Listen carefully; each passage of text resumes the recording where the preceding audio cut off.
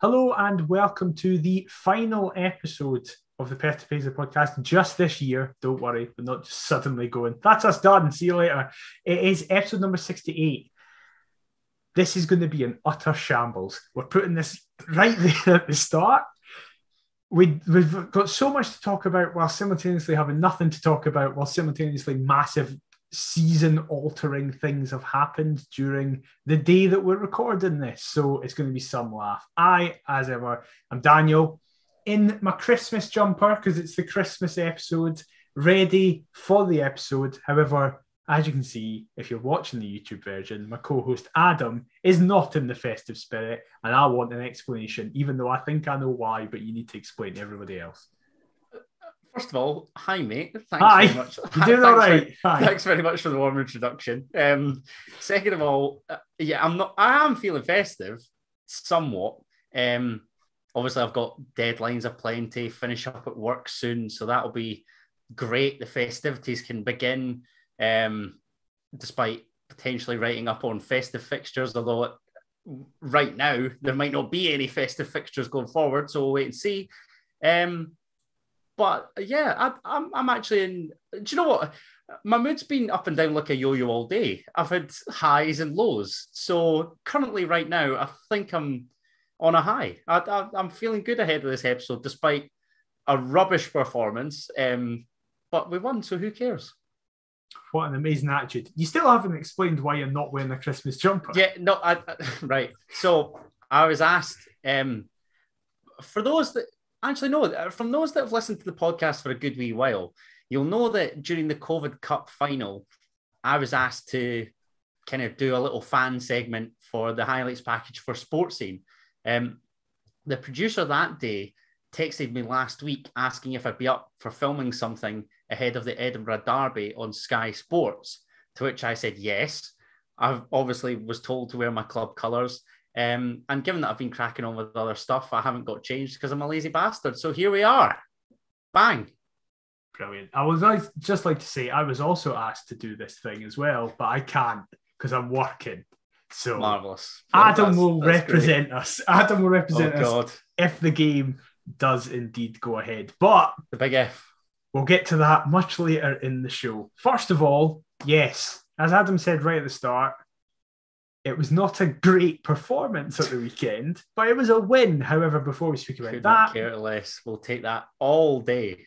We're going to speak about all the other results in the rest of the league with Around the Ground. So Rangers, don't know if you could say struggled to get a 1-0 win over Dundee United. The scoreline is probably looking more narrow than the actual performance was. Motherwell continued their kind of recovery in form as they battered St Johnstone 2-0 in a performance that is just St Johnstone do not look good at all. And then the last of the Saturday games was Livingston and Ross County drawing in, again, what seems to be following Livingston, a reasonably controversial game with lots of talking points that Martindale was on about. What did you make of those three games on the Saturday?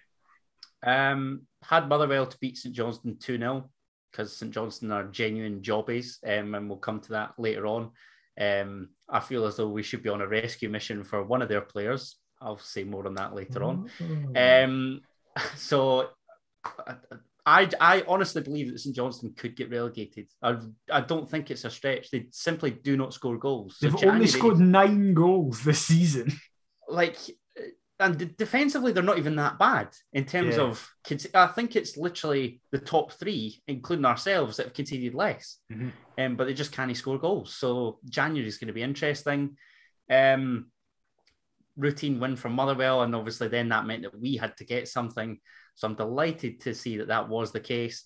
Elsewhere, Rangers beating United was a nap, but when it got to, I don't know, about 60, 65 minutes, and they hadn't broken through what was a depleted United team. I think there was a fair few teenagers, obviously, with COVID cases and whatever. 6 missing or something like that. Yeah. So that was as expected, albeit I did anticipate it being more convincing. Had Livy to beat Ross County 2-1. So when I saw that County took the lead, thought that would be interesting should they have held on for the 3 points, but then of course they didn't, given the Livy equaliser. So nothing really to shout home about other than Hearts having to win, and for once it feels like successfully doing so. So that was great. Yeah, absolutely. I can't really say much else about the other games apart from, of course, Ross County coming to some form of form before they play us. Nothing sure. I think they've picked up something like 9 points from 18 or something. It's something like that. Before that. And obviously it'll be interesting to see how they get on with their basement battle against St Johnstone if it goes ahead the night that this episode's released. So yeah, that's going to be quite the spectacle between those two, given it's our next two opponents, 11th and 12th respectively. Please, Hearts, just do the deed. That's even if they go ahead. Well, the last game at the weekend was on Sunday, and it was the League Cup final as the Hibs did again. The Hibs did again with their own smoke bombs as Hibs lost to Celtic 2-1 in said cup final. What did you make it? How much did you watch of it? For example, I only watched the second half. I missed the whole first half. I was working Sunday afternoon, so I was listening to it on Sports Sound. And me, obviously, staying where I stay, there's a fair few Celtic fans in the department. So needless to say, I was begging them on the Sunday morning to do the deed. Listened to it through the back with another Celtic fan. And then when I heard that Hibs had gone 1-0 up, I was like, oh no, don't tell. When you wake up on the day and you'll sometimes get a funny feeling. I didn't think it was going to be convincing for Celtic at all. I mean, the performance suggests that it was, albeit the scoreline maybe not. And when I hear that they'd missed several chances in the first half, you know what happens. It's the oldest rule in the book. If you don't take your chances, you'll get punished. So as soon as Hibs go 1-0, I'm thinking, brilliant. That's it. They've actually done it. Before you continue on this point, and then my dad, right? So my dad was pretending it wasn't happening, and he was out a walk. Like that approach. That's a good one. And he told me after the game that he got back to the house and the car was parked in a different bit, so he was moving the car back down, and he put the key in the ignition.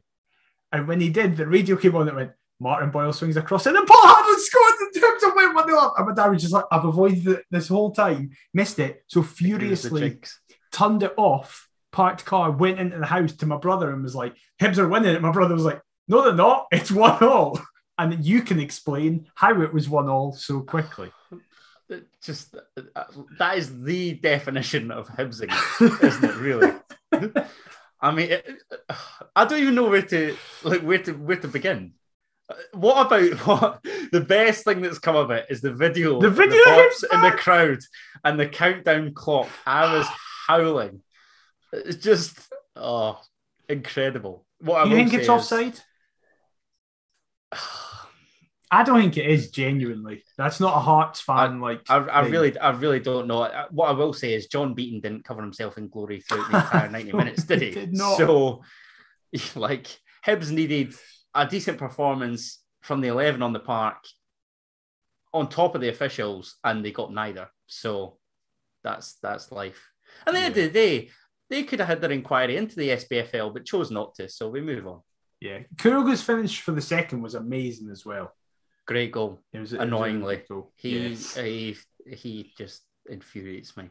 See, if he actually cut out all the antics, the diving, the general nonsense, I could appreciate the talent. But when you're coming with this sort of baggage, it was like Alfredo Morelos before, he got, or seemingly got the screw down.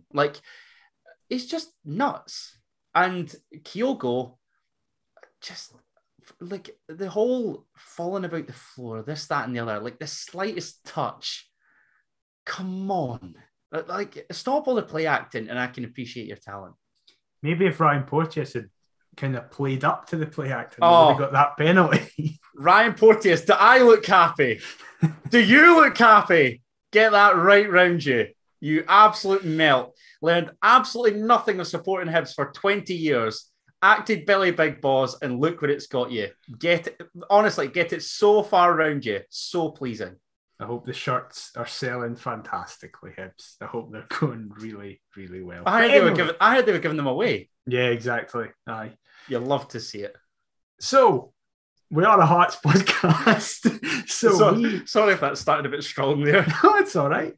So yes, we travelled to the city of Discovery, to a ground that we are not very good at discovering wins at. And there was that was just a fantastic... That was absolutely terrible. It was a great segue to what you're talking about. So we went back to the 3-4-3 away from home.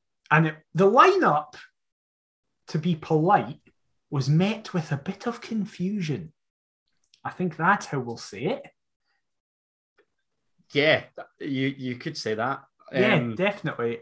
So I just hate the way. Sorry, mate. I just hate the way that Hearts. And it's not solely to get Hearts because like all the clubs do it. Go and stop arranging it numerically.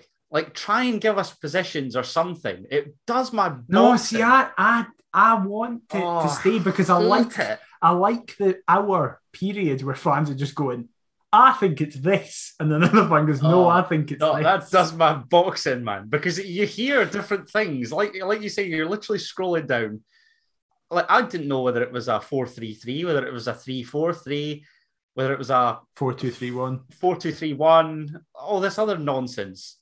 Oh, no. It's not for me, but that's life. Well, said lineup was a 3-4-3, and it consisted of Craig Gordon in goals, Souttar, Halkett, Kingsley as back three, Halliday coming back in after his suspension, Moore, my best friend, Halliday and Taylor Moore as wing backs, Haring and Devlin in the middle. It was the answer to the question: is Devlin suspended for this game or the next game? The answer was the next game. I did put that in my preview. I think that he misses the county game because that's the one Boxing Day. So. Yeah, and then Barry Anderson helped a great deal, I must admit. Good, I'm glad. And then a front three of Barry Mackay, Ben Woodburn, and Gary Mackay-Stephen. Your other mate. Oh, it's just all my friends. Join pals, them. Your pals in the 11. Absolutely.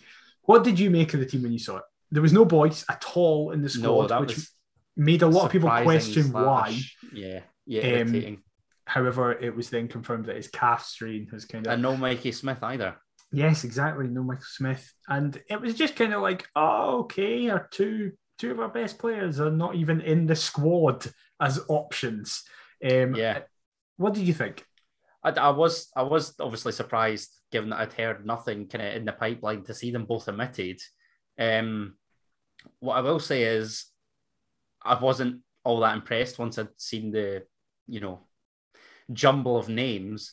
And it's a terrible thing to say, but it was genuinely my first thought. I thought, if this doesn't yield a positive result, Robbie's going to have a lot of defending to do. So I thought it was strong enough, albeit not near our strongest.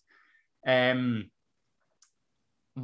concern was offensively, to be honest. I just looked at it and thought, Taylor Moore's not a right wing back. So then I wondered if it was a 4-3-3 with he and Kingsley at fullback, that would then mean that Andy Halliday was in the middle of the park when I believe that he's a better left wing back than he is a central midfield player, and no recognised striker again. Being critical of Ben Woodburn in the past few pods, thought, okay, he certainly seems to be the most likely to start as that sole striker, with Barry Mackay and Gary Mackay-Stephen supporting him. So was intrigued to see how the 11 got on. But not all that optimistic, if I've got to be honest. I think that's pretty fair. I think the kind of prevailing opinion was that you were saying that if this doesn't go right and we don't get a win, there will be a lot of questions asked of Robbie. Now, what followed was one of the worst games of football you're ever going to see. I was just thinking, we started this pod in terrible times for this football club. It speaks volumes now. What is this, episode 68? Mm-hmm. That this game could genuinely rank as one of like the top 5-10 of the worst that we've come back to cover. Like it was genuinely terrible. Not in the sense of like it was Brora Rangers or Motherwell away or Aberdeen away where it was like, we're getting bad. It just uneventful. Nothing happened. Yeah, just a general nothingness. Like even when you see the highlights packages of the two, like I watch Sports Scene along with Hearts TV and whatever, like they're actually doing well to make highlights. Yeah. I know that Sports Scene shoved in like an offside Danny Mullen chance, for instance, and Jamie Walker's offside that shouldn't have been. But, and perhaps it is just a case of clutching at straws, but I actually thought, do you know what? Fair play. You've gave it your damnedest, despite there being genuinely nothing to chat about. Yeah, it was not fun. And part of that, showing it, is that in the 24th minute was the first time something of note happened. And in fairness, it was definitely something of note, as Stephen Kingsley, What a player. what a man. Not just a player, what a man. A wonderful man. Exactly. Stephen Kingsley has the ball, and Max Anderson, who, if I remember rightly, there was talk of him potentially getting sent off the last time we played at Dens in the Championship. The only reason I say that is because I saw somebody on Twitter say that's twice he's done that to us at Dens. I don't think there was anything that severe, but I think he was going to be... People were calling for a double yellow. Is that the 3-1? Yes.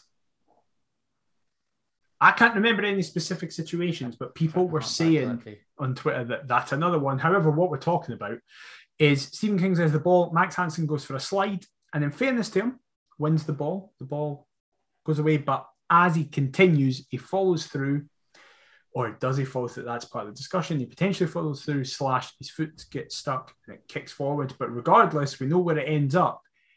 He full-on studs Stephen Kingsley in the shin. Now, the Hearts players almost stop for just a foul.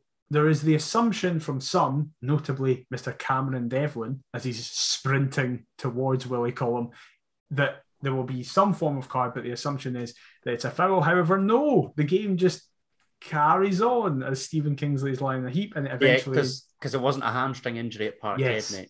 Exactly. That's the only time that it'll get pulled up, remember? Yeah, definitely. I did forget about that until it ends up in Craig Gordon's gracious hands, and then Willie Collum decides to pull it back and check in Stephen Kingsley. Stephen Kingsley then kind of continues for about 4 or 5 minutes until it's very much apparent that he cannot continue. Alex Cochrane comes on for him, who I thought was fine the remainder of the game, and it has been confirmed after the game from Robbie that it doesn't look good, is the quote. He was in a protective boot and he went for an x-ray. The club haven't so far said.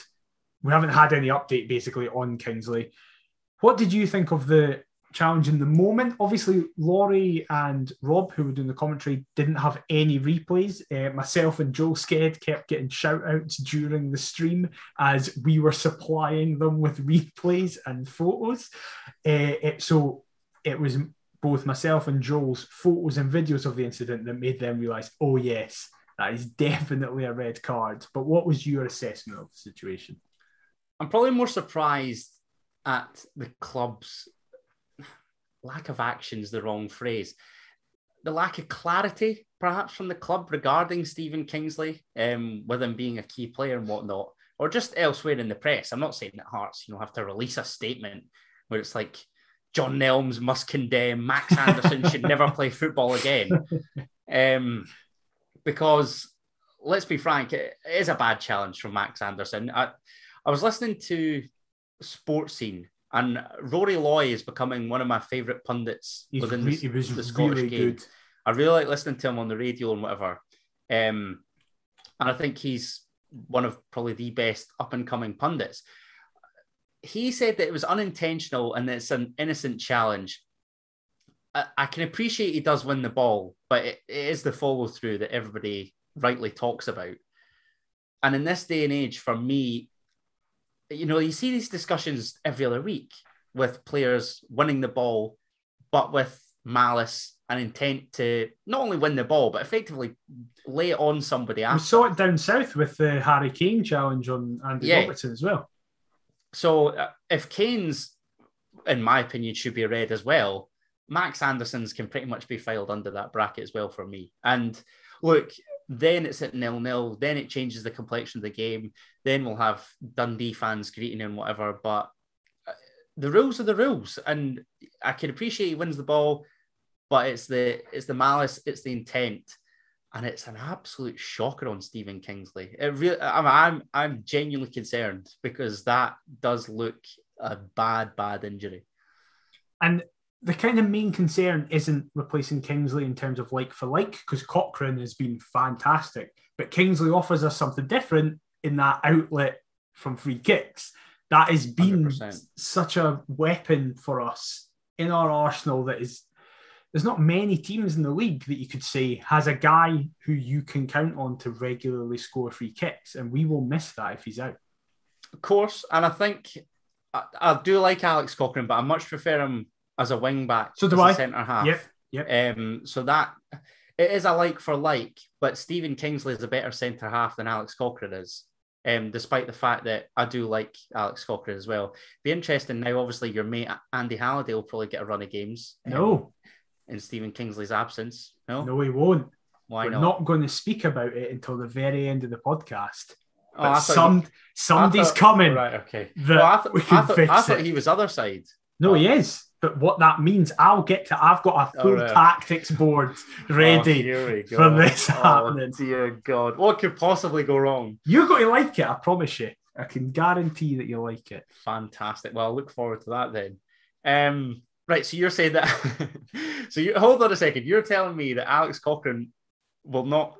Or that he'll just take up that slot and then he'll be playing left wing back. Right. Okay.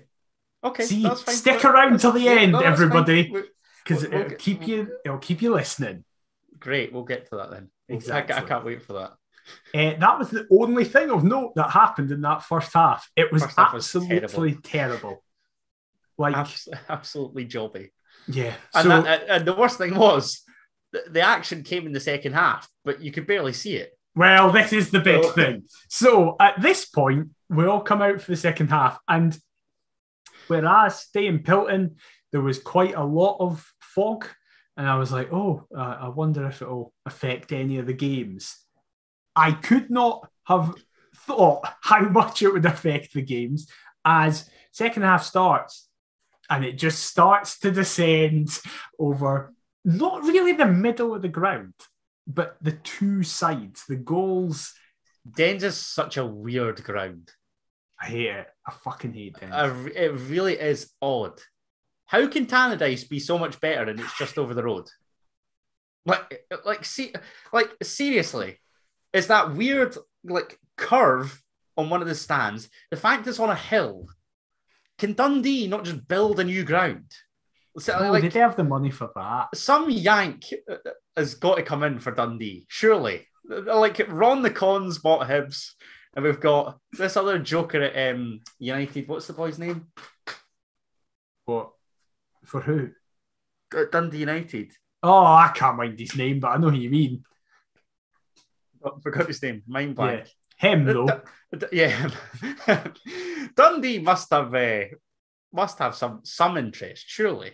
I mean, they're tin pot, but they're not that tin pot. Well, I genuinely think Livy have got a better ground, and I hate going to Livy. You're helping me here because listen, this segue. Someone with interest from Livingston was Mr. Jamie Walker, who made one of his few appearances this season as he replaced Gary Mackay-Steven, who again did absolutely nothing. Here we go.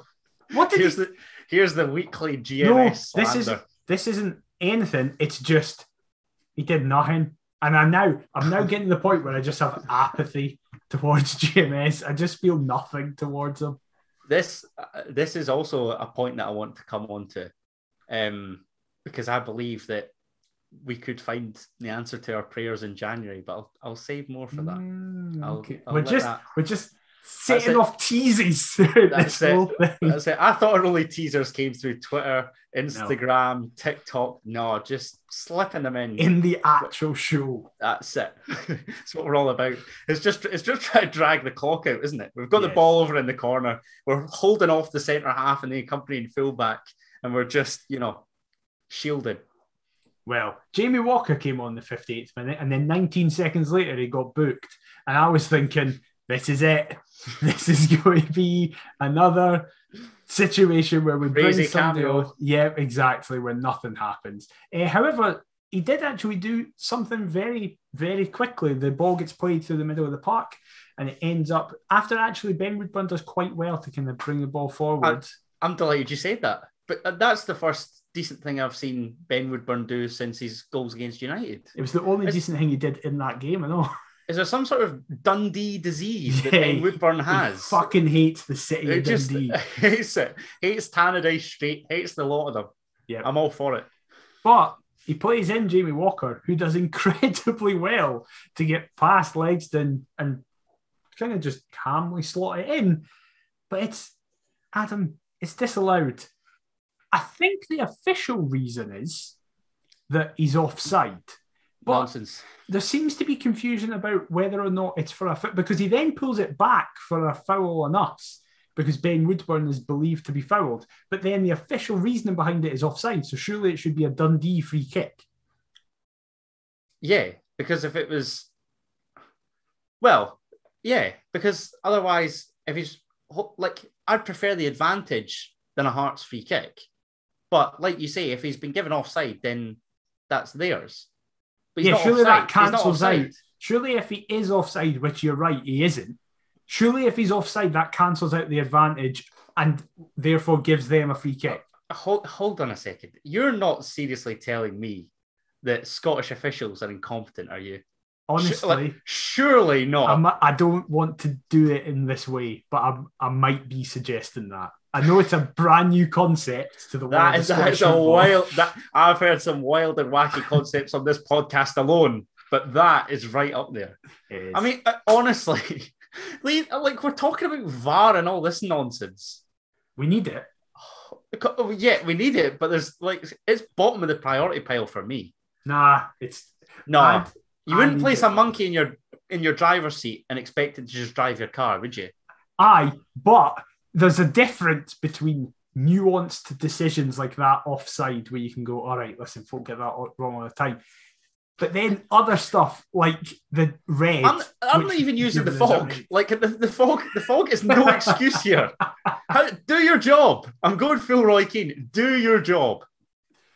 Well, someone that did their job was Jamie Walker. As Barry Mackay, I'll be honest, at this point I was completely blind. I was watching this at home and I had no idea what it was. I loved Barry Mackay though because of his blonde hair. So I was like, that's Barry Mackay. He's got the ball. That's the only time we'll ever praise his Barnett. Yes, exactly.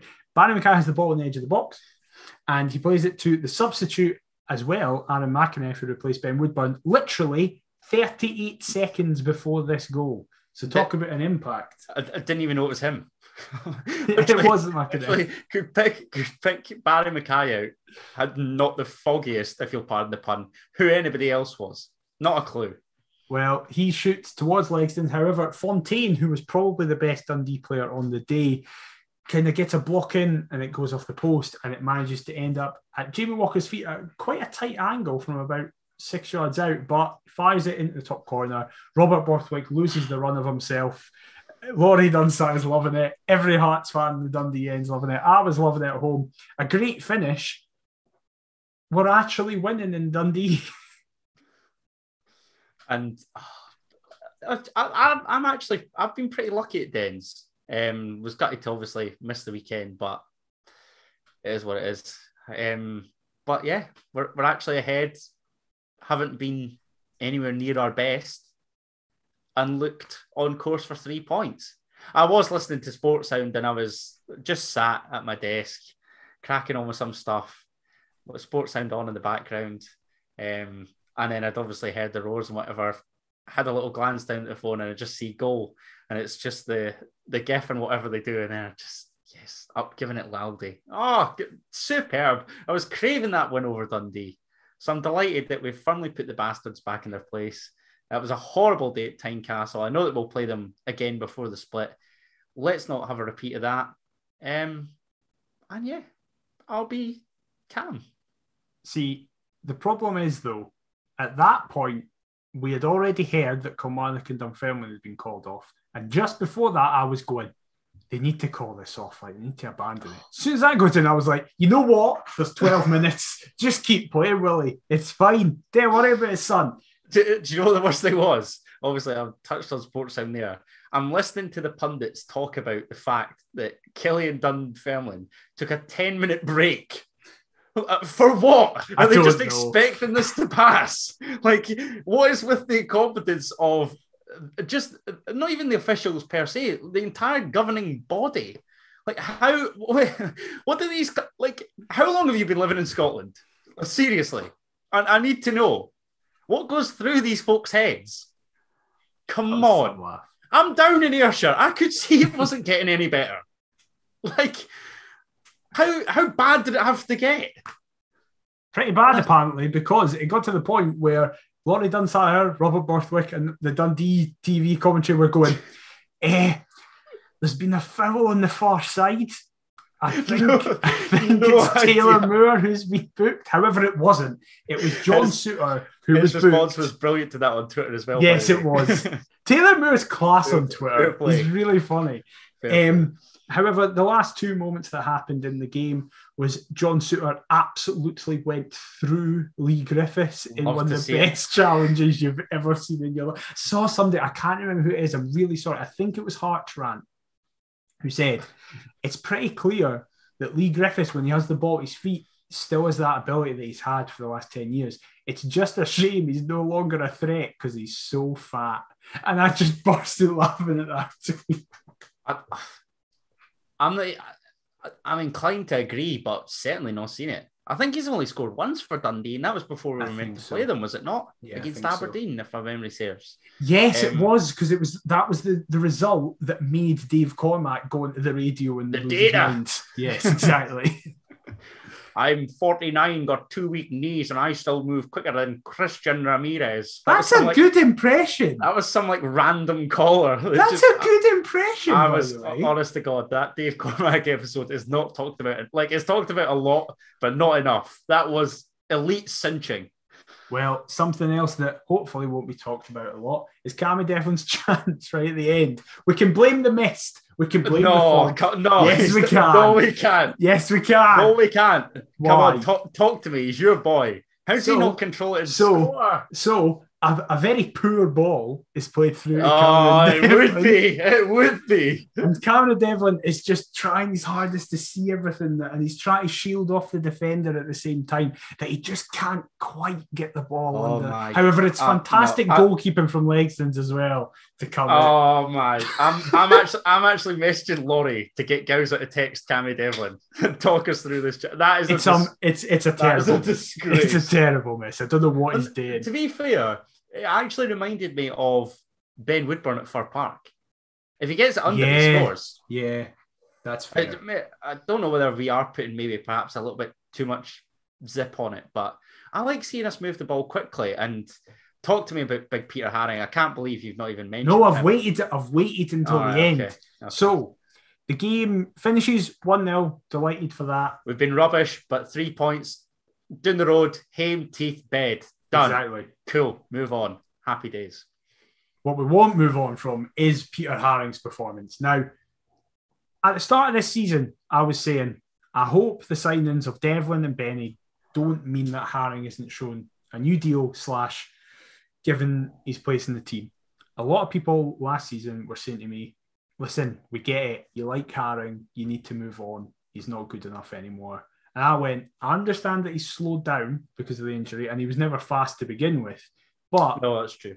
But he's never lost his ability and the way of reading the game. And since he's come back in, since Benny got hurt, he's just been fantastic. And the amount of tweets that I saw from the weekend, that it was like, that wasn't a fog, it was the smoke for Peter Haring's cigar. that was a good one, to be fair. He just strolled it. He absolutely so in a game where there was no quality from either side. I'm not just saying from us, but Dundee didn't look like they were ever going to do anything. Peter Haring was he was the lighthouse in the middle of all the fog of just being like, I've got this, don't worry. And I genuinely will be really angry if when Benny comes back in, Haring just goes back to the bench. I'd like to see them play together, Haring sitting deeper, or maybe Benny sitting deeper, because this is the thing. Haring proved it at home against Rangers and that game there. He has the best vision out of all three of them for switching passes, finding creative and attacking balls forward. He's always been a baller. My concern, touching on that Rangers game, was I gave him a little bit of criticism because I feel as though he sometimes slows it down. I think he can pick a pass. There's no doubt about that. But I actually think he's the perfect away ground player. That might sound a bit daft, but I think I know what you mean. At home, when we're expected to have the majority of the ball for most teams that we come up against, I just feel we've got to move it that little bit quicker sometimes.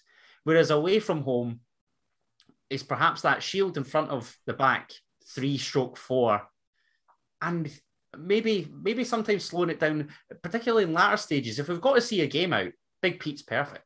There's no doubt about that from me. I will say. So perhaps he's more an away player. I don't know. That's just my own daft little theory. I'd be interested to know what everybody says to that. I want to pick you up on one thing, though, because you're saying there that at home he kind of slows it down. And I agree. I'm not saying I disagree with that. Peter Haring, whenever he plays, he does slow it down and kind of... You're saying like a calming influence is essentially what he brings. Yeah, because I think Benny also slows it down, which, and again, I'm not saying this is a negative. Yeah. You need a player to slow it down, but Haring can slow it down whilst then moving into a next phase of play. Benny can. Benny can play that forward pass. I'd probably go along with that. Benny's a neat sort of sideways backwards type, isn't he? Whereas Big Pete might occasionally send one forward. I get that. I'd like them as a 3 in the middle with Benny sitting the deepest and Haring and Devlin pushing forward. Because Haring, he doesn't need to push that much forward, but his passing can bring us forward. But then we've got to go to a back 4 if that's the case, no? I think that's fine, though. I'd be fine with that. Of course. Listen, if it was a 4-3-3... Yeah, that's what I'd like. Field, pace in the wide areas, into Liam Boyce and whatever. That's what I'd really like that. Yeah, I think that would be really interesting. There we go. We've managed to put a positive spin on that after all. Who'd have thunk it? Exactly. However, yes, so... that did get us the win, a very much needed win after Motherwell won 2-0 at Fir Park. So the points gap is still 5 points between third and fourth. But then we'll move on to the next 3 games. We're going to speak about 2 of them first because they're the kind of more run-of-the-mill ones. The Boxing Day... Got to be gimmies. Yes. Surely. Yeah. Boxing Day at home to Ross County, and then Wednesday the 29th. I want to say? Yes, 28th? A week tomorrow. Or a week today as this. Yeah, a week today as the podcast goes out. Yeah. We play St Johnstone at home. Now, we are going to talk about these games as if they're going ahead. We will get to why we're saying that in a minute. But we are just going to discuss this as it's going ahead. It is currently 8:30 on the 21st. So if any news has come out in either the latter stages of tonight or during the day tomorrow that these fixtures now won't be taking place, we're very sorry, but we can't do anything about that. We just have to speak about it. Out with our control, unfortunately. So we kind of spoke about it last week as well. So we won't spend as much time on these 2 games. We'll speak about the more important one in a minute. But you view this as it's a complete failure if we don't get 6 points out of these 2. Without a doubt. Without a doubt. If we're chasing third against the bottom 2 teams in the league, has to be 6 from 6. Yeah, 100%. And sorry, mate, I was going to say, I think I'd probably be more confident for the Ross County game, despite they are sharper offensively than St Johnstone, but they concede barrel loads as well. And we've got to take advantage of that. I would actually wouldn't be surprised if that was a really high scoring game on Boxing Day, to be honest. I would not be surprised whatsoever. And St Johnstone will probably be dull, boring. I won't get it off work, so that's annoying. So I'll be happy to pass my ticket on to like my dad or somebody if it ends 1-0 Hearts. I can live with missing, a game against St Johnstone because work actually gave me the derby off. So I was like, do you know what? Fair play. But now obviously now it looks like I'll get to neither. So it's so not really much of a headache in that sense. But just win, please. It'd be nice if it was 2 convincing wins. I get the feeling it'll be comprehensive against County, but perhaps stuttering against Saints. That's what I'll opt for. Could I get score predictions from you for both of them? Boxing Day, Hearts 3, Ross County 1. And then Wednesday the 29th, Hearts, 1 or 2, I'll say 2, St Johnstone 0. We'll go with that. Can I just say, didn't even touch on last week. Last week we were recording. Dundee played Hibs at Easter Road. I said 1-0 Hibs. Oh, of course. Got that right. The Wednesday night, Rangers beat St Johnstone 2-0 Ibrox. Got that right. Ross County, their 97th minute concession to Celtic, resulted in a 2-1 loss. Got that right. 3 midweek fixtures, 3 correct scores for this guy, not a single penny on it. What an absolute mug. Raging with myself. And now that you'll start, they'll all be wrong. Oh, nothing surer. Hearts will probably beat County 2-0 and we'll beat St Johnstone 3-1. There you go. Yep, that's almost nailed on. I think it's going to be 3-0, 2-0 us. Nice. I'm just going like we should have no problems with these. Nice. I'll be very annoyed if we do. However, I'll be delighted if we manage to keep back-to-back clean sheets. That's my priority as well. Yeah, that'd be nice. We've both gone 2-0 to beat St Johnstone then. Mm-hmm. Yeah. That's a rare agreed scoreline as well. That is quite something. So it will be 2-0 St Johnstone. Past County. No, what's happening? It's Christmas. It's festive joy. But I said we'll concede, so there's still that little part of the Grinch in me. Yes, exactly. There is, however, another game that is much bigger than everything. However, we don't know if it's happening. We don't know if it's going on. But obviously, David Gray took the team out on Sunday for the Hibs game. However, he is now no longer in the dugout as Sean Maloney has taken his first step into management. He's left the Belgian national team setup to take the reins in a 3.5-year deal at Easter Road. How long the length of the deal was? Yes, 3.5 years. Wow. Yep. So they're putting faith into him. It's clearly a project that they're looking to build. How do you feel about it? I think it's the exact same as everybody says, really, isn't it? It'll either be a riveting success or a glorious failure. We're obviously hoping for the latter. And I hope that he's the new Ian Cathro. But I don't get the impression that that'll be the case, to be honest. Sean Maloney, like Ian Cathro, admittedly, is held in very high regard. But I'd argue his CV is probably stronger than Cathro's was, given Belgium are the number one ranked national team. I know the world rankings are, for the most part, nonsense, but it's still... they still are the number one ranked team. Can't argue with facts, can you? So, look, it goes without saying, I hope that he is a glorious failure.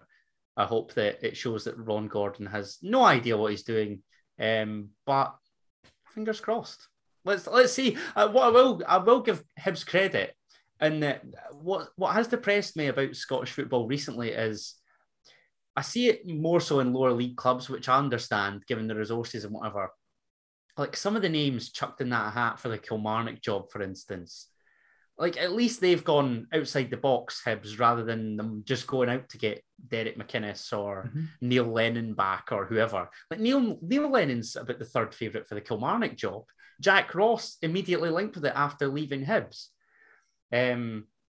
But Morton appointing Dougie Emery's funny, and Ayr could be appointing Marvin Bartley. So, hey, that's just something. Have you seen who is also linked for the Kilmarnock job? Jack Ross, Neil Lennon. Close to home. Oh, Nazy. Yes, I did see that. Yeah. Do you think he'd take it? I think he would. It's his boyhood club that he played for and like came through the ranks at. And Here's your boy. I think he's from Irvine or something. Yeah, it's something like that. Aye. I hope he doesn't. I want him kept as part of our setup. Without a doubt. Go and appoint Jack Dross. Come on, it makes sense. He and James Fowler are good pals. Get it done, Kelly. However, Sean Maloney has taken charge, and I think it is an interesting. I think it's an annoyingly good one. I think I think he's going to be more Nielsen than Cathro. Let's hope not. Let's hope not. However, big test from early days as 2 games in, basically. He then comes up against a third-placed Hearts team who is doing very well, especially in comparison to how Hibs are currently doing. Obviously, it's at Easter Road, but with the restrictions currently, which we will now speak about because it's happened during the day-to-day. Can I just say, I picked up my tickets for Easter Road during the day-to-day. I literally had a couple sources who will remain nameless they'd enlightened me that Nicola Sturgeon would be expected to make an announcement around 2:00. So I got to Tynecastle about 12:30, and I was like, do you know what? I'm just going to pick up the Derby tickets anyway. Worst comes to the worst, I've got them. And boo-hoo, we don't get to go. But I'm begging that that's not the case, because this is literally the fixture that I've missed the most throughout all of this. It's literally the fixture that got me through last season, all of this season so far. To have it snatched when we're, 2 weeks away, is just the biggest kick in the balls known to man. Well, the restrictions have been updated, and starting from Boxing Day, it is now limited to 500 spectators in all forms of outdoor sporting events within Scotland. That means that the Ross County game, St Johnstone games, both at home, are limited to 500, and this Derby does, which probably means that no away fans will be going to any of those games. It will be entirely home-based. Now, as we are talking, and just to be sure, in case we haven't missed anything, I'm going to go into Twitter right now and double-check, as all the SPFL clubs were speaking about how they want to get the festive break extended and start it from Monday, this coming Monday, which, to be honest, I am very much in favour for. I don't know why they don't just have that anyway. It's a festive break. So why are you having it in mid-January? That's true. Surely have it around the festivities, as it's a festive break. Honestly, man, why have we not made I think more... it's actually technically classed as a winter break. But why, is that because I'm assuming their argument is going to be that the most severe weather will most likely be in January? Yes, that is exactly the reason, which is the case. Right. But why do we not make more, I know that we've moaned about we've moaned about the SPFL more than any other club, arguably, in Scotland. We've not done enough. Neil Doncaster is on over 300 bags a week and for a year, and for what? What does he do? He must be on 6-7 grand a week. We're not getting into discussions about the winter break when there's all this stuff going on. That's not the talking point. I'm so angry at the SPFL, the SFA, all these clowns, man. Right. So essentially, the clubs are asking for the festive break to be extended. Now, looking at journalists and the way they're speaking about it, it looks like it's all going to hinge on Sky. Because, of course, Sky have the contract with all our games. And to be honest... Who agreed the TV deal? Who did that? No, I'm not disagreeing with it. I'm just explaining to people who potentially missed it, the situation we're in. So Sky obviously are contractually obligated through our partnership to show games. And their mindset will probably be, oh, look, suddenly lots more people can't go to games, so therefore need to find a way to watch it. So and this is completely me, by the way, this is not the views of the Paisley Podcast, or I haven't got a source. I don't imagine Sky will want the festive break extended because they will want more people watching the games from home, because it means that their viewership goes up. After your massive rant, you just don't have anything to say there. No, because I would agree if I genuinely felt as though they gave a toss about Scottish football. But they care about money. Well, yeah, but the vast majority of that comes from their English stuff, no? I know, but if you're saying to Sky, oh, by the way, you're not getting anything for this entire month for Scottish football, or you can get the Old Firm, the Edinburgh Derby, and the Dundee Derby in the space of 3 days. No, the 3 biggest fixtures. Yeah, fair play. The Dundee Derby is a 3:00 kickoff this Sunday, is it? Yeah, aye. So I think it would only be the Old Firm and the Edinburgh Derby. Yeah. So there we go. The 2 big hitters, one of which, let's be honest, is all that Sky have centred this team around. So probably, but that's still incredibly annoying. It'll just be a case of get it round you. Here's the pay-per-views, and clubs will be licking their lips because they can charge extortionate rates because we're all sat at home greeting and needing the football. I don't think it will. I think they're really pushing for the games to be stopped during this period until stuff opens, and that's what I hope happens in terms of the finances, because I just think 500 fans is so arbitrary. And I will say this, I do want this to be made very clear. we understand that we're saying this from arguably the third biggest club in the country's perspective. We know that 500 fans for many lower league clubs is something massive and can be the lifeblood for it. Because, for example, 500 fans at, say, Hamilton, that's huge. If, for example, they pay £20 a ticket, that's massive. That's a huge amount of income coming into a club the size of Hamilton. However, there is that understanding of a Premiership club going, for example, we've got a nearly 20,000 seater stadium. What is the point in 500 fans? What is the point in Ibrox for 500 fans? Imagine an Old Firm in front of 500 fans. I want to see that, in fairness. That would be funny. That would be really funny. I've never watched an Old Firm fully. I would watch that. That would be really funny. But anyway, honest to God, like I could get in a rant about like pitches, clubs that do our game no purpose. This has the potential to literally, well, we'd be as well just canning the whole thing. What is the point?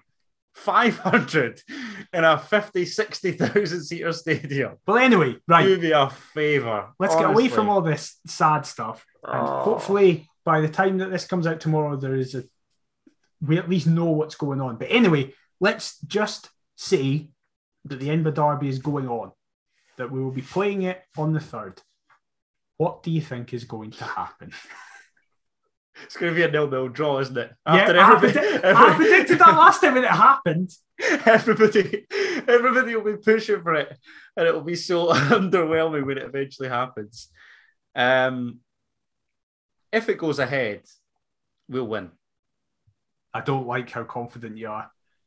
When you're confident, it's never good. How? I'm pretty sure if you go back and listen to the big games that we have played during the time that we've been a podcast. I'm confident now. I'll probably be papping my pants okay, by the time that's it eventually fair. comes round. Aye, that's fair. We've got just under 2 weeks for you I'm fairly certain that the semi-final, which was the last behind closed door Edinburgh Derby, I called 2-1 Hearts. Yeah, you weren't confident though. No, but still called it. That's not the thing. So you think we'll win? We might not have Boyce. We might not have Kingsley. We still probably won't have Benny. Yes, we're going to win. What is your score prediction then? Hibs 0, Hearts 1. I don't know. Look, it's weeks away. It's probably not even going to go ahead. Probably not, but give me a score prediction anyway. I'll stick with 0-1. I'm going 1-1. A slight upgrade on the previous one. Still be underwhelming. No natural winner, but yeah. Exactly. However, we're going to close with a slightly different segment because we want to end on a positive thing. So, well, is this going into? I mean, I know what you're going to go into the signing that we are going to make. No, that's at the very end. Oh, right. Okay. Your thing's next. Oh, good. This is what we're going to come on to. Yeah. So instead of ending it with the sadness of restrictions and stuff like that, it's our last podcast of the year. We want to end it up. So this, however, starts quite negatively. There's a lot of out of contract players at both Hearts and other clubs. Now, all the attention has obviously been on our out of contract players and the fact that, oh my God, please get everybody signed up for the love of Christ. There's literally the entire back line. Yes, exactly. Third best defensive record in the league, and we've still not done anything about it. Yes. Some laugh. Exactly. However, it has made Hearts fans potentially forget that, oh yeah, other clubs are in the same situation. So Adam has compiled a list of out of contract, but okay, judging by his face, I reckon if it's a list, but he's got a few names that are out of contract. I've taken them from Transfermarkt, so take it with a pinch of salt. Mm-hmm. I have been browsing the rest of the Scottish Premiership, looking for a couple little pieces of talent. Obviously, we do have the best goalkeeper in the country, but I'll start there. There's actually a fair few Premiership keepers out of contract. If God forbid CG doesn't sign on, but please just get it done so we don't have to look at Jack Annick, Xander Clark, and Benji Siegrist. You take Siegrist. Aye, Siegrist would be all right. And John McLaughlin and Alan McGregor, but neither of them are coming. I'd take John McLaughlin every day of the week. I want him now, please. So would I. Would I. But he's not coming. But he's not coming. And ultimately, he couldn't fasten Craig Gordon's gloves. Right back. This is what I was alluding to earlier. If St Johnstone get relegated, please, Heart of Midlothian, sign Sean Rooney. I think he's just what we need. I'd love to see a ship sign Sean Rooney. I really would. He's very much in the mould of Callum Patterson in terms of just like... He's a mentalness. He's a mental case, sorry. Literally. Obviously, I've touched on it before, but one of my pals down here, Lewis, he's Saints videographer. And I may or may not have sent a drunken video to Sean Rooney, along with another Hearts fan down here, Rab, going, Rooney, Rooney, Rooney. And so I would love to see that from the Tynecastle stands. That'd be nice. Well, Sean Rooney's a player. That's all he needs to sign. He's never coming now. He's been put off. And I don't want us to sign Sean Rooney because of someone we're going to speak about in a wee bit. Would you not have both? No. Why? Because this guy is young and I want him to grow under the tutelage of Michael Smith. The tutelage? Ooh! Listen, just because you can't pronounce certain things that we've learned during this year. Such as? Give me an example. You always mean to say either. No, yeah, you always mean to say usher in and you always say utter in. And people reply going, he always fucks that up. He always does that up. Or it's the other way around. You always need to say utter, but they say usher. And somebody reply, oh yeah, by the way, the same person that did that called me out for my hat. Which, by the way, is still here. I'll still wear it. I'm not trying to be edgy, except I am. And that's the hat's going on for the rest. I'm genuinely astounded. I need to go back through previous episodes, but I don't watch this because it's rubbish. It's awful. We're speaking about fucking hats, man. Right, exactly. We should be talking about ballers to sign. Left back, very limited. I like Scott Tanzer. We should be speaking about ballers to sign. Left back, there's nobody. There's nobody here. Centre half's an interesting one because John Suter. He's away. He's away, mate. I've consigned to losing him. That's fine. Yeah, we'll have a little break of silence. No, we're not doing that until he's actually away. Okay. We're not going to do this preemptively. Obviously, Craig Halkett's out of contract. Stephen Kingsley's out of contract. As is Conor McCarthy at St Mirren, 23, decent young defender. Hearts are bigger than St Mirren. I think it's a perfect stepping stone for him. Come aboard. I'd be fine with that. And elsewhere, Big Bevis McGabby's out of contract in Motherwell, and I would love for us to sign him just because his first name is Bevis. And what the fuck does that mean? What does that mean? How many Bevises do you know? You're the worst. No, genuinely, Big Bevis McGabby's decent. Can fill in either wing back, centre half. No, stop trying to do this. Stop trying to do this. But Conor McCarthy would be my first choice. Stop trying to do all this FM patter after you just went, mate, he's called Bevis. Let's get on board. Ideally, I'd like to keep the back line as it stands. Yeah. And Mihai Popescu is going to be away. Let's replace him with another St Mirren defender. Let's do that. It worked so well last time. Yeah, but Conor McCarthy smells better. Moving into midfield, two that I would snap your hand off for, quite frankly. First of which is John Doe Fuchs, out of contract at Dundee United. Oh, is he? Granted, I think his ceiling's a little bit higher than Hearts. However, should anything happen, I'd be all over that. Hasn't 100%. His form taken a dive off a cliff though? I think he's been out with injury, and I want to say did he feature on Saturday against Rangers? He might be one of the ones with the COVID case. I can find out for you. I don't know. And elsewhere, a player that I've said that I really like on the podcast before, Jamie McGrath at St Mirren. Previously, Hibs linked, which is annoying, but it'd be brilliant if we could pip them to the signing of Jamie McGrath. Fuchs did not play. We'd take either of them. Right, so he's first. He's one of the first names on the team sheet, so I'm assuming he's out. That's a decent partnership. Fuchs and McGrath. The problem is, it's in an area where we are so good just now. Yeah. Like three of our best players are centre mids. I hear that. And even even like Aaron McInniff's not getting his game. Jamie Walker isn't getting his game, but might do so more regularly now. Yeah, elsewhere in midfield, very limited again. I'd a look if we're desperate, but again, like you say, it's a strong area. Ian Harkes, I think, had a wee upturn of form, but overall, do I believe he's good enough for Hearts? No. Yeah. And Harry Payton, former Hearts youth, doing bits at Ross County, but no. At the end of the day, it's Ross County, and we are Hearts. Ryan Hedges, his deal's up at Aberdeen. In my opinion, he's the best player, and again, ceiling probably bigger than Hearts, but why not? On the left-hand side's an interesting one. I do quite like Craig Sibbald, always have, but barely gets his game for Livingston. Reagan Charles Cook is doing bits for Ross County, by the way. What a player. But this is the point I was going to come on to, because I was looking at those names and I'm not particularly happy with them. I have said previously that Tony Watt would be the one. Kevin Kyle said on Open Goal that was released on the day of recording that Hearts should go in for Tony Watt. I gave that a wee watch and I was thinking, yes. He's just rejected a new deal, Yes, he has. Yeah. And supposedly there's championship sides interested, which is annoying. But Big Kev said that Hearts should go in for Tony Watt. And he asked Andy Halliday, who's obviously on the panel, about it. Andy Halliday said that he would not fit into our 3-4-3, and I could not disagree anymore. He wouldn't at Why? all. Have you seen how he's played for Motherwell this season? On the left of a 3, up front.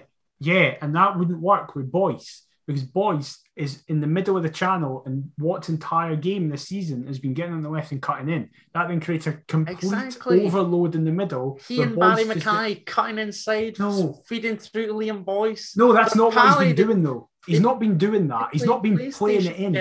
Stop it. Imagine that. Imagine Michael Smith and Alex Cochrane going beyond. Tony Watt and Barry Mackay have drifted inside. Slipping in Liam Boyce. The occasional shot every now and then. But it wouldn't be the occasional shot. He would become very annoyed that he isn't the main focal point, which he's justified to be annoyed at. I think he's making a massive mistake not signing on Motherwell. Yeah. For what it's worth, I agree. Because now he's found a home, and I had said that he'd had more clubs than Tiger Woods, and he's looked his best at Motherwell. Yeah, it's working. He has Why would you his not? Entire career, but he'll go down south or something probably. And I don't think he'll do near as well. And elsewhere, couple joke figures up front. Eamon Brophy had said that I'd previously liked, but doesn't score frequently enough for St Mirren. I think he's a decent enough player, but he's not a frequent goal scorer. So, hey, he's probably perfect for Hearts in that sense. And I've thrown this in just to annoy you specifically. For fuck's sake. Because there is a small dying part of me inside. I can't believe I'm about to usher these words. I'm going to... There it is! So, what? There it is! You meant to say, you can't believe you're going to utter these words, and you said usher. All right. Is that... Oh, I always thought it was usher these words. Oh, no! My bad. All right. Oh, well. See, I was right. I shot myself there. Jesus, did you see me leap up? Fucking hell. Sorry for my language, just dropping the F-bomb there, but Jesus. There is a small part of me that one day dreams of seeing the Joker celebration come on out, cover the hand, up like that, having just scored for Hearts, his boyhood heroes, Jason Cummings. Right, he's better than Nandule. You can't tell me that he's not.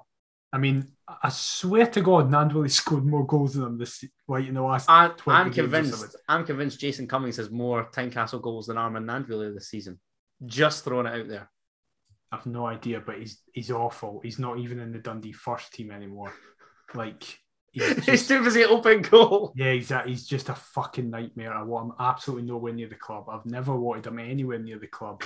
And he is the definition of a good Scottish Championship striker and can't do anything in the Premiership. We were right to let him go at youth level. He has scored against us this season. I don't give a shit. Who else? Fucking everybody scored against us this season. That doesn't mean you're good. Not so sure. Third best defensive record in the league. right? But folk who have scored against us, the amount of times it's like the first goal for so-and-so. It's this random guy you've never heard of. No. That celebration is iconic. No, it isn't. It is. Do you understand what iconic means? It is. That's an insane take. If he were to sign for Hearts, I'd get that tattooed. I'm the one with the tattoos. You can't steal my gimmick. If you take that, what have I got? Actually, I better not. Right. Right. So yeah, listen, that was the list in all its glory. The list was incredibly underwhelming. Past seasons I've looked at and I'd be like, I'd take. I'm looking at the list now, I'm thinking Sean Rooney I'd take, Jean-Do Fuchs I'd take, Jamie McGrath I'd take, and Tony Watt I'd take. And Ryan Hedges, actually. So that's what? 1, 2, 3, 4, 5. Five. And a keeper if CG doesn't sign, but please sign. I love you, Craig. Right, we're ending this on a positive. That was meant to be positive, but it fucking wasn't. That was dreadful. That was awful. Say, like, there is some pod prep that does go into this. And we know that the show is a shambles for the most part. Hey, listen, it's Christmas. This is our Christmas party equivalent. We can accept that. I've done nothing on the game. Couldn't care less about the Dundee game, other than the fact that it brought us 3 points. Don't care. Exactly. Right. But anyway. Other than that, that's the only prep I've done, was search the transfer market, and it's nonsense. So you finish off. This has been dreadful. We're not releasing this. This has been tragic. This has comfortably been the worst episode yet. What a great way to end the year. It's been bull. Absolute bull. Well, a great way to end the year is out of nowhere, Hearts just making a signing out with a transfer window. Hallelujah. Which is great. So it isn't a free agent. I know, exactly. Wow. A couple of months ago, my soulmate, Cammy Devlin, went on the Scars Around the Funnel podcast and was asked if he could pick one Australian player who he'd known or played with or kind of had ideas about to come to Hearts, who would you pick? That wasn't Ryan McGowan. Yes, it wasn't Ryan McGowan, but someone who played in the same position as Ryan McGowan. Or Dylan. Yes. You're ruining the moment of this man who has a name that's like mine, and immediately I like him. Oh, brilliant. So you're slating Bevis McGabby's first name, but all of a sudden, because he's got a similar name to you, it's A-OK. That's Do one, McIver. I'm a fickle man. So get it up you. He mentioned Nathaniel Atkinson very quickly. He didn't really think about it either. And he said that he was a very hotly tipped young fullback who clearly was at a better level than the A-League, and he was really looking forward to see what he could do. What are you laughing about? I'm just thinking about the last highly regarded fullback that Hearts signed. It's probably Joe Onoshiniwa, isn't it? Yeah, probably. I can't think of any others. No, Michael Smith came in under the radar. Kingsley, I guess. Stephen Kingsley, yeah. Yeah, so... let's go with Kingsley rather than Joe Onoshiniwa. My goodness. But yeah, so listen, that's just Cameron Devlin saying that he wants a player. That doesn't mean anything in the grand scheme of things. However, it seems that Cammy Devlin is one of our scouts, as we are just raiding the A-League, and I am fully on board with this, as it was just kind of announced out of nowhere that Nathaniel Atkinson is signed for us just on the condition of a work permit. So he's a right back who is 22, but he can also play right mid and right wing. He can play the entire side. However, versatility. Yeah, exactly. He is primarily, however, a wing back, which is clearly the system that we have. We need a right wing back because Taylor Moore isn't that, and Smith isn't kind of been as consistent, to be honest, this season because of injury, which is a real shame. This is where I was speaking about at the start of the podcast. I would like a back five. I've seen this guy score one goal. A back right? five? So, like the wing backs. Like, you treat it like a back five. Like a 3-4-3, but in defence, it's a back five. Yeah, okay. A back five of Cochrane and Atkinson as wing backs, and with Kingsley out just now, Halkett in the middle with Smith and Suter either side of them, 3 centre halves. Interesting. I like it. Can't say I disagree. Michael Smith's the best footballer at the club. There's a ball playing centre half alongside my man Soapy. Yeah. I think it would work. Obviously, we don't know what this Atkinson What a guy's sweeper. like. I mean, Michael Smith is... Yeah. What a man. Love him. But again, haven't seen him play. Can't comment. I love the fact that Robbie has known this geezer a manner of months, i.e. Cammy Devlin. He's just instantly put his faith and his budget towards a player that he's recommended. Fantastic. I mean, no wonder. Like, look at how Cammy Devlin's went. He's clearly just went. He's clearly just went. All the Australians are class. Let's just get them all in. God. We've had in our lifetimes, we've had good luck with Australians. We very rarely had bad Australians. Right, give me some good ones. Paddy Kisnorbo. The McGowan brothers. I would argue Ryan more so than Dylan. But Dylan was solid. Like, you were never like Dylan's the worst player ever or anything like that. Dylan was fine. It was average. It was average. Yeah, that's. Guys are like me saying that, but that's fine. Yeah.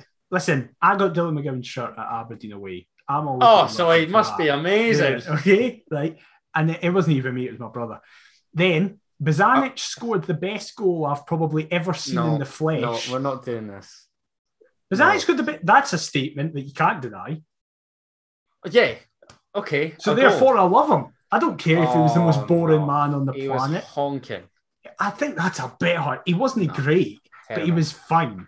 He was all right. Listen, he scored two very important goals for us. Bang average at best. But right. So okay. Well, they'd be important goals had we stayed up or won the cup, and we did neither.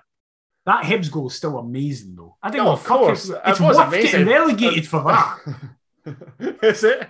Yeah. and budget disagree, and all last summer the Hearts rage. So fuck it. But if the worst thing you can say about an Australian in our lifetime is that they were average, the amount of people that we've had that it's like they're the worst players we've ever seen. Fair point. And Kisnorbo will give you.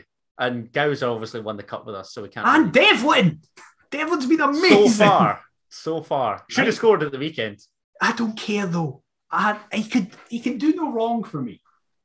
End of the day, you were slating biscuits in the box. There was no slating of Cammy Devlin just there. He wasn't in the box. That's why. His first touch should take him in the box. It doesn't. It didn't even get there. It didn't. So who gives a shit? Well, that's us for the year. What a way to end this show. It's just been the biggest car crash episode I've ever seen. It's been the best one we've ever done. It's very warm now in this room with a Christmas jumper. Marvelous. I'm dying. But genuine huge thanks to everybody this year. This has been the first full calendar year, really, that we've done the podcast, because we started, which it's crazy to think that we are almost a year removed from Brora. That's crazy. Like, that's mental. It's mad. It was weird when I saw like Facebook memories of the past couple of days being that COVID Cup final. That feels like a lifetime ago. Yeah, exactly. It's pretty great. And listen, the support that we have had this year has been unbelievable. Let's just be totally honest. It's not been an easy year for everybody. There's been a lot of kind of worries about finances, about lockdowns, about restrictions, made worse by listening to this every week. Yeah, exactly. Don't know why you still do. Fair play, like thanks, but what are you doing it for? Yeah. Mental health has not been high this year for everybody. However, I can speak for myself, and I presume I speak for Adam. I'll let him say as well that this has been a constant source of positivity. The support that we've received from everybody has been unbelievable. We've this year grown so hugely, and obviously it's not about just like we're only happy to do this for numbers or anything like that, but it always helps when people enjoy it, and the way that people have just immediately taken to us and regularly come back every single week and listen to us talk absolute rubbish like we have done tonight is insane. The opportunities we've had to work with a club, having players being interviewed, and that will hopefully only increase in 2022 if all things go well. And just a huge thank you. And Adam, I presume you feel the same way. Undoubtedly, mate. It's a decent source of therapy, this podcast malarkey, isn't it?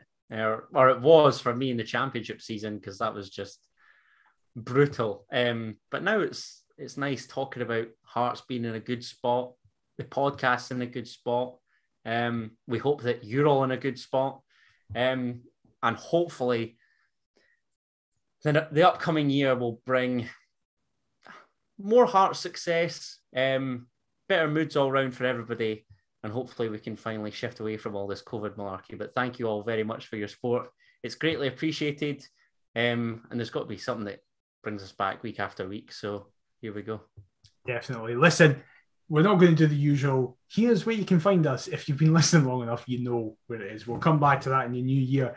But that is the final thing. We don't know when we'll be back because of the restrictions. So hopefully we're back the Tuesday recording after the derby. Hopefully that's the plan.